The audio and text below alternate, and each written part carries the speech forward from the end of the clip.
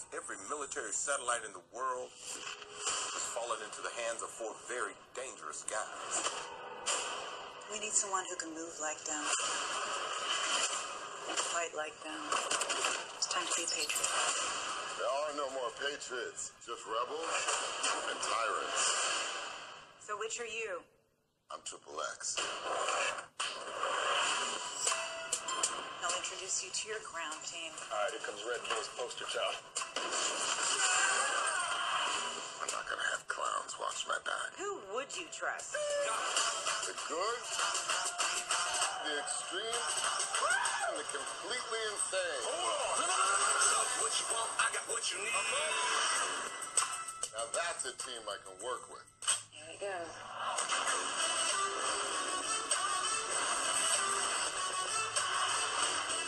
It's refreshing. You actually know what you're doing down there. That's what she said. Wow. These guys of yours are the real kind of trouble. You have no idea what you're up against. Whatever it is you're looking for, you're gonna come up short. Does this mean you're not making me breakfast in the morning?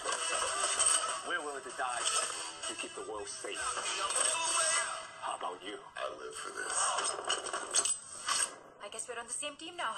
You ready to have some fun? I go low. I'll go high.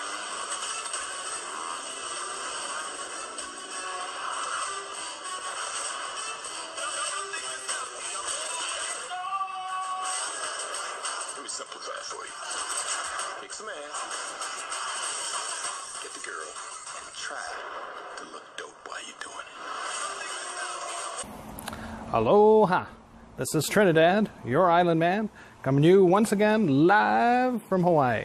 Here on Oahu, giving you the best movie reviews on the island of Oahu. Yes, Trinidad, the island man, your island man. Oh, also the wolf man, howly man. Oh, the howlin' howly. Oh. And this is my review for XXX, The Return of Xander Cage. Now, a lot of people give XXX kind of a bad rap, but you know, in 2002 is when it came out, and you know what other movie also came out during that time was The Bourne Identity. So, and what did both of these movies do but force the James Bond franchise to go ahead and re-innovate itself, to kind of reimagine itself, and in a way copy, you know, both XXX and The Bourne Identity. Now, of course, The Bourne Identity gets the most credit for that. You know, Daniel Craig came in, Casino Royale. He's a rougher, tougher, grittier Bond, not wearing that tuxedo so much, you know, unless he has to. And of course, in that movie, he had to.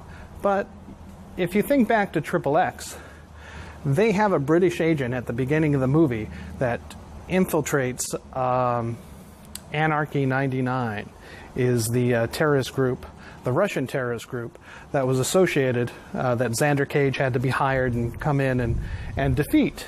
And this British agent in his tuxedo gets wasted because he couldn't blend in. And guess who that was supposed to represent?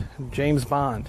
And guess what James Bond ended up doing? He became grittier, much like Jason Bourne, you know, but of course not to the extent of Xander Cage.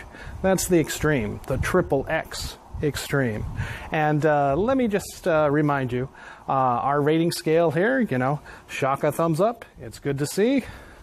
Shaka thumbs down, it's bad to see, and it's junk. Well, I am glad to say it's Shaka thumbs up for XXX, The Return of Xander Cage, all the way. That being said, there was a little couple of glitchy moments with the CGI, you know, but I mean, other than that, the story held together well. The characters, there were numerous characters, you know, but it didn't distract or detract from the movie. You know, XXX, the first one, had, you know, just Xander Cage doing his thing. You know, a couple of people here and there helping him out. But here you've got a whole group. just like Fast and Furious. And whatever is going to happen with this franchise after this, you know, I hope they keep these characters. I hope that they keep at least Donnie Yen. Because if Vin Diesel ever gets tired of this franchise, which, you know, I think after this one he's re-energized once again, and he's introduced all these characters, we could see selected movies with just these certain characters. And Donnie Yen in this movie, he really shines. His action scenes, his martial arts, it's like, you know, there's a reason this guy's a superstar in China. And I can't believe it took him so long to get over here.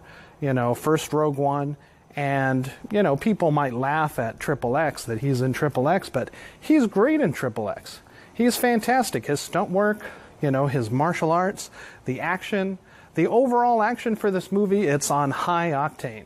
You know, just like the first XXX. You know, full disclosure, I never saw the second one. I saw parts of it, but, you know, I'm not a big fan of Ice Cube. I mean, you know, some of his movies I enjoy.